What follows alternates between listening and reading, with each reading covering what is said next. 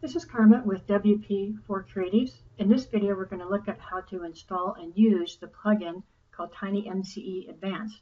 I use this plugin to give me more editing options when I'm adding or editing content on my WordPress site. This is a plugin that we will install.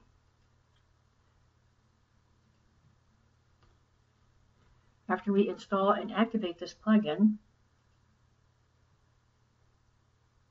we'll see the options to set the settings for this plugin underneath the settings option on the dashboard menu.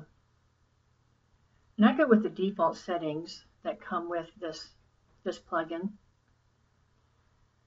It's going to enable this editing menu. So it's going to give me all these different icons and options at the top of my editing content area when I'm editing or adding content via the pages or the post.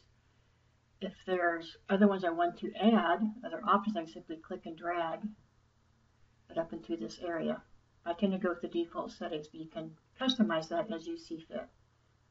Before I go to a page edit, I want to show you the icons that are available by default with just a WordPress install without adding this or any other plugin. This is the default editing options we have above our content area when we're adding or editing pages or posts.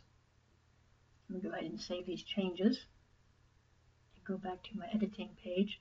I'm going to do a refresh and I'm going to see the difference between this list of icons versus what TinyMCE Advanced plugin gives us. Notice I have a lot more options here, as well as I have this entire menu that I can choose standard word processing functions readily available to me via this menu.